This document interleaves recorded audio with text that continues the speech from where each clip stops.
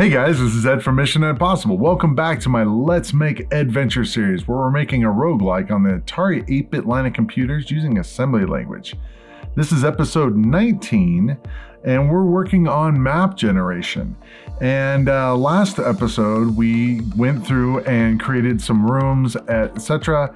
But I had recorded some footage that didn't make it into the video. So first off, we're gonna go through that. It's gonna have some memory location changes, as well as introducing our random function. Also, there were some changes that I wanted to make to the code that people had called out. I had some unnecessary code in there for dealing with some of the random numbers. So we're gonna simplify that as well. This week, we're also gonna be adding doors to make it so that next time we can be able to add some more rooms to be able to go between them. Let's get into it. So first thing, let's make sure everything is assembling correctly and playing okay. So we can move around on the map.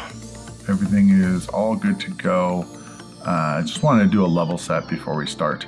So what we're going to be doing today, we're going to remove this map and we're going to be putting in our own new procedurally generated map. So first things we want to do though is we're going to need a lot of space for this map. The map that we're going to want to make is going to be like 129 by 129. And that's going to need a lot more memory. And in fact, it's going to need about 16K. I say about because it's actually going to need a little bit more than that. But we need to make sure to reserve a certain amount of space for that. And in order to do that, we're going to need to do some moving of things around. One of my main goals here is to be able to put this on a cartridge and either burn an EEPROM with it or even maybe publish it. That would be kind of the end goal for me. So we want to make sure that this will fit on a cartridge, and we need to make sure that we keep track of what's ROM and what's RAM. So first off, what we're gonna have here is that we have the RAM locations right here from 2000 to 7FFF, okay? And then we have, if we're gonna use a 16K cartridge, we're gonna have ROM locations from 8000 to BFFF, okay? And that's gonna be 16K, 2 8K banks. If we were gonna be using a left and right cartridge on an Atari 800, those would be separate 8K banks, but since most of the machines only had a left cartridge, it's gonna be this 16K. Yes, you can go bigger. You can go really big if you want. The deal is that in order to do that, you have to use what's called bank switching. I don't want to have to do that just because it's going to get really messy when it comes to where the code is assembled and all that. So I'm going to try to reserve it so that we can fit it all in 16K and also the RAM usage in the 24K. I think we can do it, but we'll see when the time comes if we have to make some changes. First of all, the biggest chunk that we're going to be using is the map. As I mentioned, we're going to use 16K. We're going to use a little bit more than that, so I'm actually going to allocate more than 16K. It's basically going to be 20K. And that's okay. We can actually fit it all right. So we're going to say, we're going to put the map at 2000, okay? And as I said, put 16K plus. And then we're going to put the screen at 7,000, okay? And the screen buffer is only 480 bytes. From what we were doing, it was only 40 bytes across, and then we have 12 lines of that, so that's 480. Then we have our status line, which is offset by that 480 bytes. This is only 40 bytes. And then we're gonna have some free space right here. And then we're gonna also need to set aside some space for the player missile graphics, okay? So that's PMG. We're gonna go ahead and put that there. We also have some free space here. So for RAM usage, this is all we're using for RAM. Obviously this map is huge, but we only have to keep one map in memory at any given time. So I think this will work. So we don't need these anymore. These can go away. As well as screen and status line. Now we'll talk about the ROM, okay? ROMs we're going to start off actually with the dungeon, and we're going to, instead of put it at 5,000, we're going to put that at 8,000, okay? And this is going to be 1K, and I'm going to go ahead and reserve the B part of the dungeons. We talked about this before, of having animation by switching between character sets. And so we're going to just do 8,000 and 8,400 for the B character set. And then we'll just keep going up with the outdoor. So this is going to be at 88. And so we'll just do 1K. We'll do the outdoor B, just so we have some animation. This one we might be able to get away with not having animation on the outdoor. Just, well, actually, if we want to have moving water, we're probably going to want to have that. So we'll go ahead and reserve it regardless. So this is going to be 8C. And then now what we're going to do is, so this is going to be 8,000 to 8,000 to 8 FFF. Now let's allocate for the next section. So this is going to be 9,000 through 9 FFF. So we're going to 9, we're going to say 1K.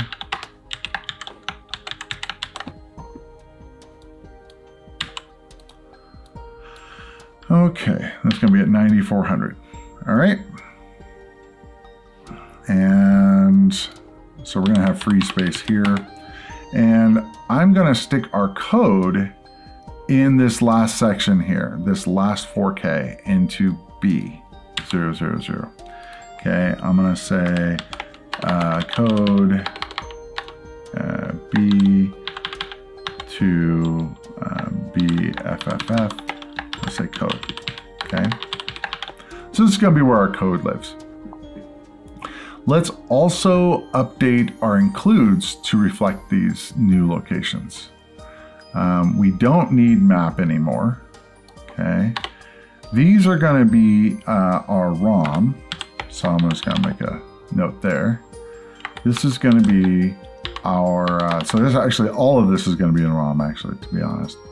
So we don't need that, but we do want to put these in a different order because these are going to be coming in before our code. Everything below here is all code. The PMG data, I can probably just live there, but we're just going to use these right here. So let's make sure that this will assemble. Make sure we didn't break anything. Okay, this might look like we broke something, but we actually didn't.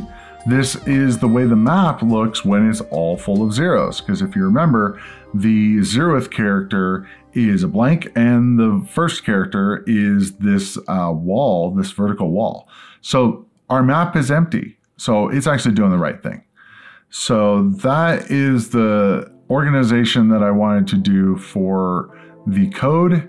And now let's get into what we're going to need to really focus on this episode, and that is random numbers. We need to create a random number generator. One way to get a random number on the Atari 8-bit is to use the Pokey chip. There's actually a random location where you just read it and you get another random number. There's an issue with that, and that is that we want to be able to seed the random number generator. And the reason why we want to be able to do that is because we need reproducible numbers. We need to have numbers that are going to repeat based on the seed we give it, so that we can say, okay, this map is always going to look like this because with this seed, every random number that's generated after that will be deterministic. And that's important. We definitely want that. We don't want just random numbers. If we want just random numbers, we can use the Pokey chip for that. And so let's work on getting a random number generator that can actually use the seed. The way we do that is we use what's called the linear feedback shift register. It's a LFSR. And it's a very common way of generating random numbers. It basically shifts the number and does an XOR on it, and then returns that number. And then it does that, and it basically every time you do that, you get a new number. It's pseudo-random, and that's actually all random numbers on a computer are pseudo-random numbers anyway. So let's create this function. We're gonna call it random8. Now the reason I'm calling that is because in case we want to start using 16-bit random numbers, we can totally modify this to use that.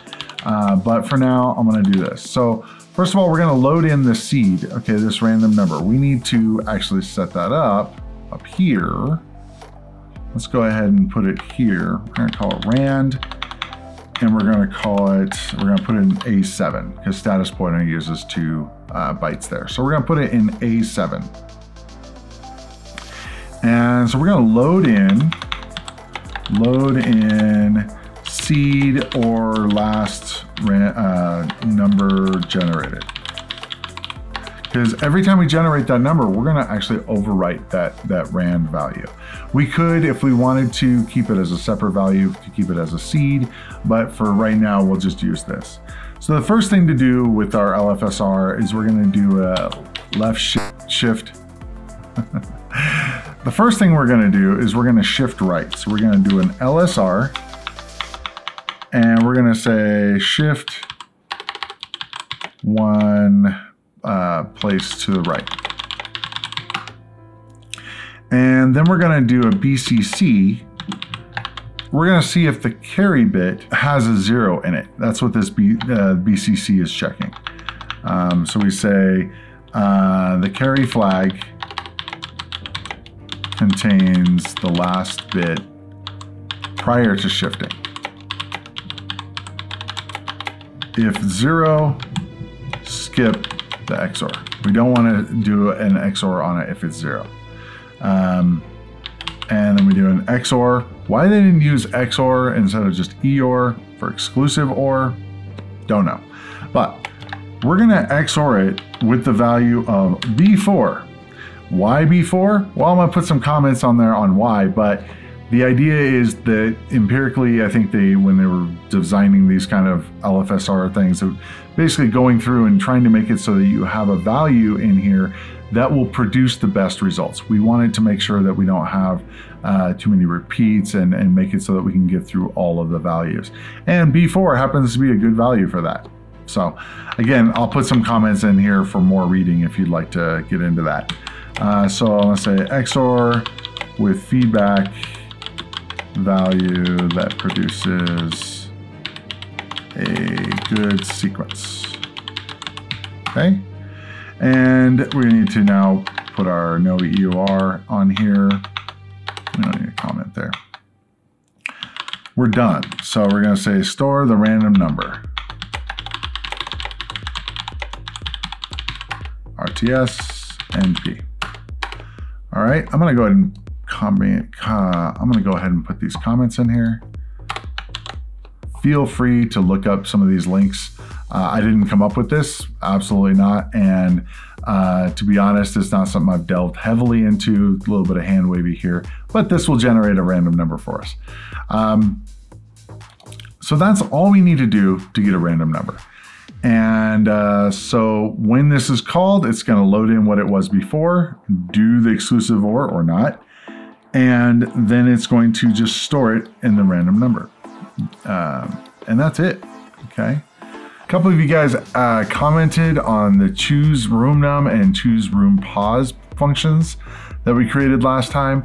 And, you know, after thinking about it for a minute, I was a little bit embarrassed in the fact that I didn't see a much better way of doing this. To be honest, I got caught up with the way that the random numbers would be laid out, and I was making it more difficult than I needed it to be. So all we really need to do here is do a random 8 to get a random number. And it's actually, the random number is already in the accumulator, so we really don't have to load rand. But what we're going to need to do is AND it with 15 in order to say we want the last 4 bits. And then we're going to say store in room num. And then we're going to do the same thing for room position and say AND 63, store in room pause. Go ahead and comment these out. And let's try it out. Okay, it's exactly the same way as it was. A whole lot less code, and it's a lot easier to understand. So I'm gonna go ahead and clean these up. We don't need them anymore. I'm gonna probably fill this out and say, let's say, get room number between 0 and 15.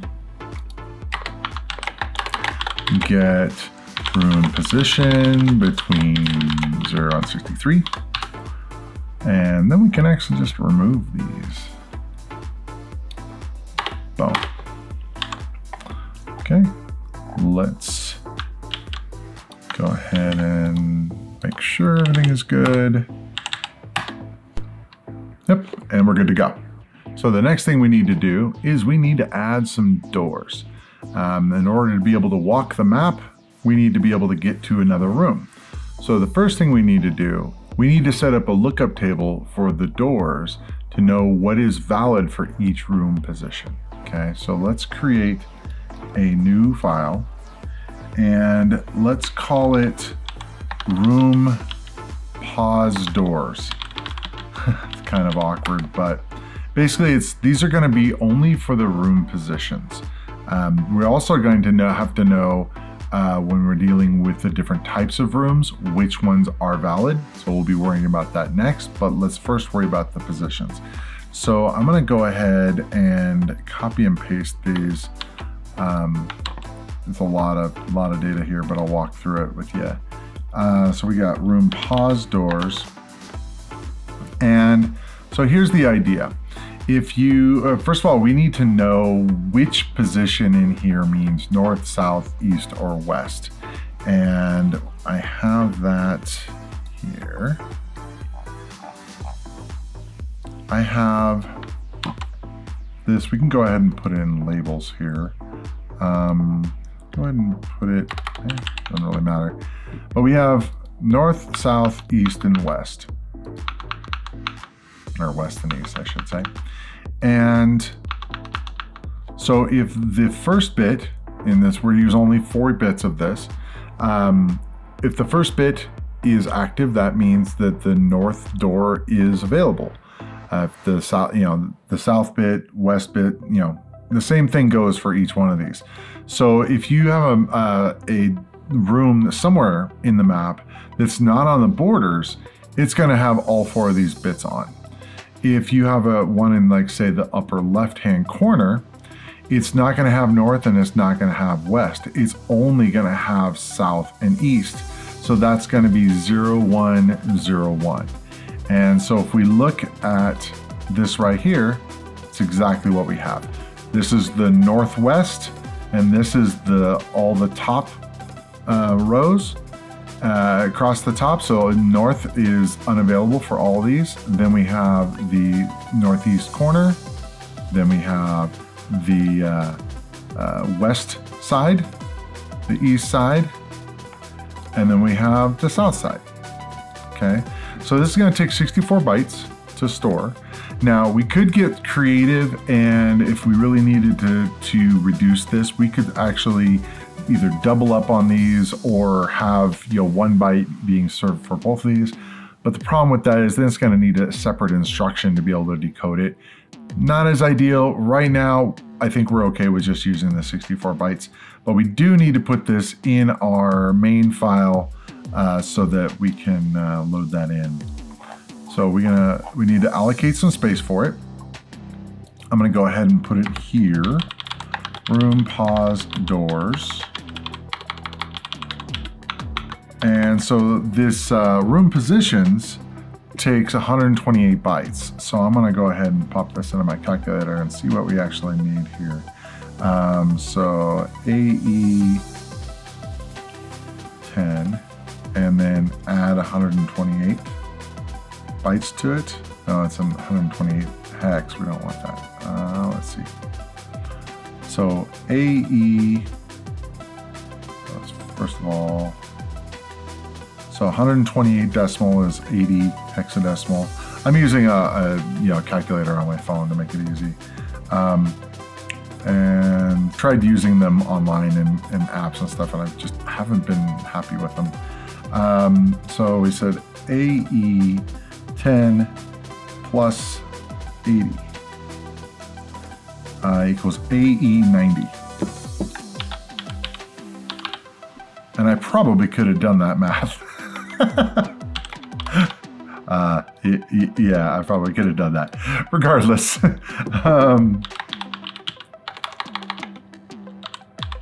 I keep track of this so that the next time I go through here, it makes it a lot easier to do that calculation. Okay, so let's load those in. So that's room positions and room door or room pause doors. Okay, and let's go ahead and make sure that it, make sure there's nothing broken. No, nothing broken. Is able to load in the positions for the doors. So now what we need to do is go through and say, where can we put doors on the map for our one room, okay? So we go in here, we are going to make a new function here. So I'm gonna say proc get doors. So we're going to get the initial doors for where the position is. Then we're going to figure out which are the valid doors based on the type of room it is. So we're going to say get doors for now. And we're going to just say we know the position of the room position, right? So now we just need to go through our doors here and find the right one, okay? So we need just to advance the pointer. Now it's 64 bytes, which actually is pretty easy. We can say, we know the room position. So we're gonna say LDY room pause, because we're gonna just load in the room pause to Y. We know our room position, so now we need to go through our the room pause doors and find the correct thing. So what we're gonna do is we're gonna load in room pause doors, comma Y. Now the problem with this is the actual location of it. Will that work? No. We need to use a pointer to this. So what we're going to do is we'll create a pointer. So we'll do a MWA, and we're going to say room pause doors, just like we've done with everything else. And we're going to copy that into temp adder 1. We're just going to use that as our address again. And now we can say temp adder 1. Depending on the room position, we have now loaded in whichever number we have here. So now what we can do is we can set up a variable to say what our doors are for our particular room, okay? We're gonna need to keep track of the doors that are available, okay? So since we're gonna have to come back through this, so we're actually gonna need to create some new space in RAM that tells us where, what the doors currently are. So I'm gonna go ahead and put it right here, and we're gonna need to have 64 bytes right here, and we're gonna say room doors, I guess. Well, we have room pause doors, and we're gonna say room doors, okay? And we're going to say we need to add 225 bytes here, so let's figure out what that is. 225 in hex is E1 to hex, so that one is 7208 plus E1. 72E9, again, that could have been something I probably could have done in my head, but it's okay. Room doors, I don't know what else to say. And this is going to also be 64 bytes. Okay. And so we now have a space allocated in here. So let's write to that spot. So we're going to say store into room door. So we need another temp adder for this. So let's go with MWA room doors into temp adder 2. And then we need to advance. Actually, we don't need to advance. We just need to say store into temp adder 2. So we're just copying this data from RAM, or from ROM to RAM. And we're going to be changing it depending on what we get from the room type, okay?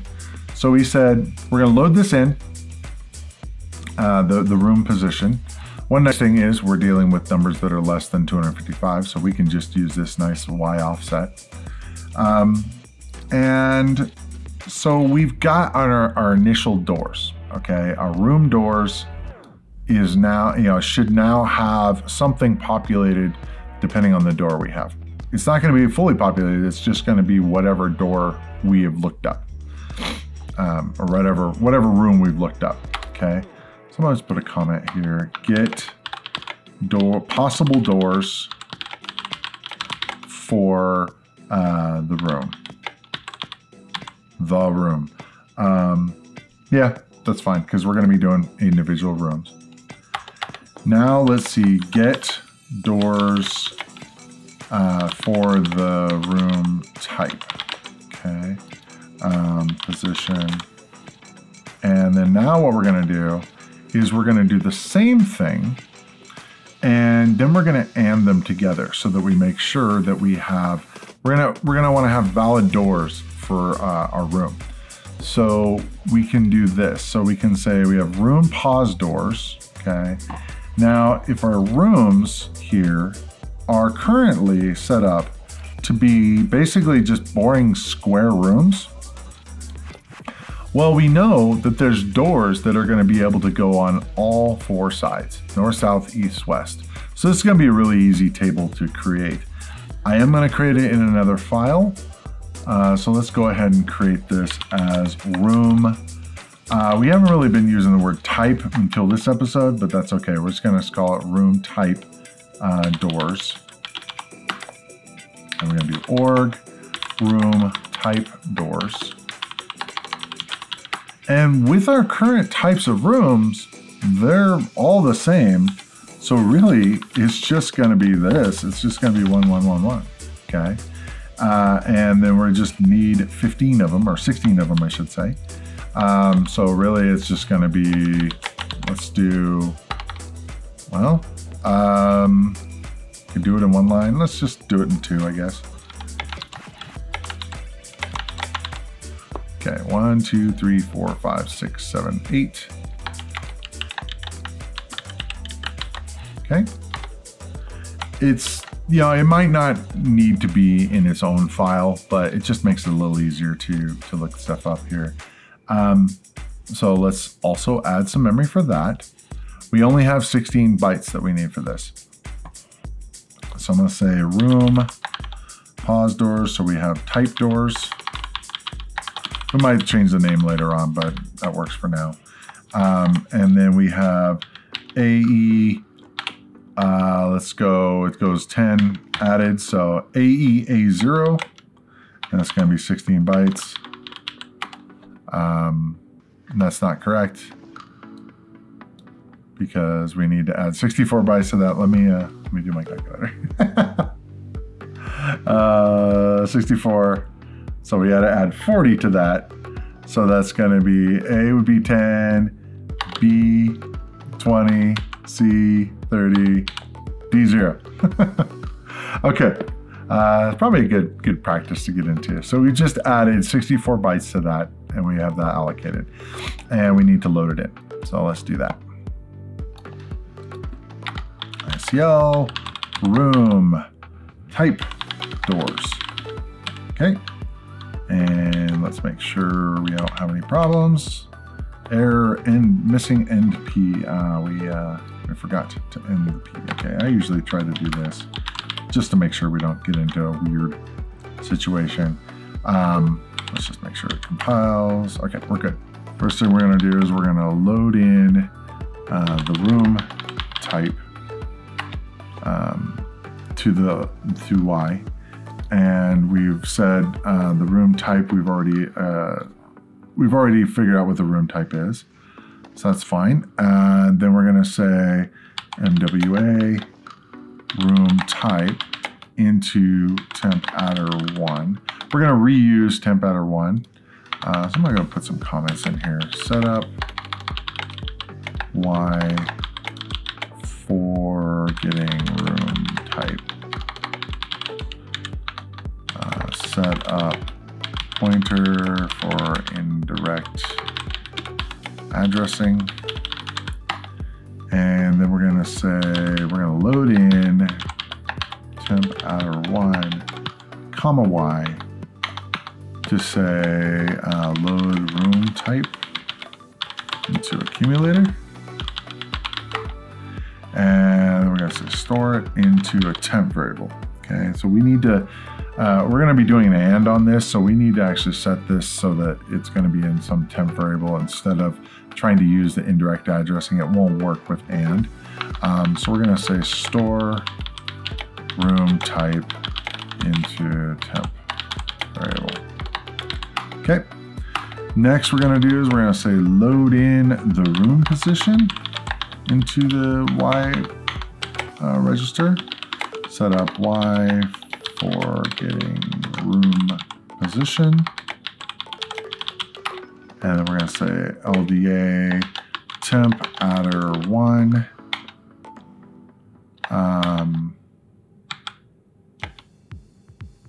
Comma Y. Oh, actually, no, sorry. Temp adder 2. That makes sense. Okay, so we're going to load back in our room doors stuff because we haven't changed what temp adder 2 is.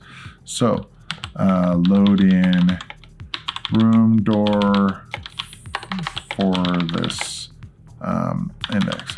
Okay, and then we're going to say we're going to AND it with what's in temp. Okay, with type. And then let's go ahead and put in position instead of index. Okay, we're going to AND it, and then we're going to store it back into temp adder 2. Y. Store back into room doors.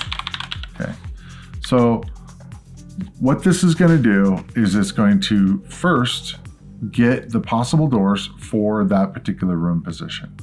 Then for the room type, it's going to go through and AND it with that room position. So when we have rooms that are going to be different than just a blank square room, when we, if we want to have stuff like an L or things where the rooms are not going to have all 4 doors available, we want to be able to limit those. So this will go ahead and do that for us so that when we're creating this, when we do a walk, we want to make sure that you're not going to be able to walk into, open area, or even say, I have this door sticking out in the middle of nowhere. So I was trying to prevent that.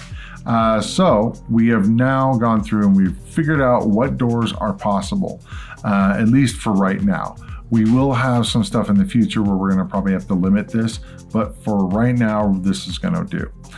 Before we move on, I noticed that we have a bug right here. We need this to be room type doors and not room type. That was not good. Okay, so now that we have our rooms, we need to place them. So I'm going to go ahead and create a new function called place doors. Okay. So first off, we're going to load in the room position. Okay, so we're doing load into the Y register, the room position in the Y register. Use the room doors, move the room doors into the temp adder so we can use the indirect addressing. Load it in, and then we're going to store it into a variable just called temp, because we're going to need to load this many times. So the idea here is that we're going to be checking to see if with the particular doors that we have, Is north available, south, west, or east? And we're going to check for each one, and if they are, we're going to go ahead and place them. So first off, we're going to do a check for north. And so we're going to load in temp, and then we're going to AND it with door north to say, hey, is north in the list effectively? And if not, it's just going to skip down to the next check. And if so, it's going to place the north door. So I've got the rest of these already typed out here. So we have check south, west, and east. These are all pretty self-explanatory here. We're just checking to see if they're there, and then it's going to call the particular function. Okay. Next, what we're going to do is we're going to have the implementation here, and so we're going to do a place north door. And so with each of these, oh, I don't like that. With each of these, we're going to go to the top left of the room. And then what we're going to do is we're going to do some math on it to place it where we need to for the door. So for the north door, we need to go up one line and then go over half a room width. So here's what the subtraction goes up a line, and then we add back in for the room width. Now we're going to load in the map door. So if we look in the labels here, we actually have this set up already, but this is kind of not correct because map door, if we look at our file here, map door is right here up in the top line, and map doorway should be down here. For now, we're just going to use the doorway because we want it to be walkable. We don't want to have to implement the opening doors and stuff like that right now. We'll deal with that later, and then we'll make that easy change. For now, we're just going to call it map door and be done. Okay. So let's get back to what we were doing. So we load in the map door, and then we store it at the map pointer. And then we're going to do the same thing for south. So south is going to be a little different in that we need to go to the bottom of the room and then go halfway over for the placing the door. So, you know, if you remember, we had to do looping in order to get through that because it's going to be a big number here. We can't just say add, you know, room height times room width like we were able to do with the temp room and stuff like that. So we have to get back into this looping. We can't use our advanced pointer because this is going to assign it at the beginning. So we just do it the old-fashioned way here and just go through it. So this should look very similar here, except for that we are looping. And I have ones for both west and east. Let's go ahead and do that. So yeah, for this one, for west, we are going to the top left, and then we're going to be going down so that it's going to be in the left-hand side wall. And then for the east, we're going to go over and then go halfway down. Same thing. The only thing we have to do now is we have to call the procedure place doors. Okay. And let's see what happens. Okay. So we don't have a wall, or we don't have a door on this side. That's fine. We do on here, okay, on the north. We have one on the east. And we have one on the south. That tells me that we're on the left-hand side of the map because we don't have a door right here. And that's totally fine. So next time we will go through and we will add another room and be able to walk between them. So that's all we have for today. So until next time, see you in the next adventure. Take care. Thanks for watching. If you enjoyed the video, be sure to hit the like button. If you'd like to see more of this kind of content, be sure to hit the subscribe button and ring the bell. I post new videos all the time and I wouldn't want you to miss any. If you'd like to see more of this series, be sure to click up here. And if you'd like to see something else, be sure to click up here.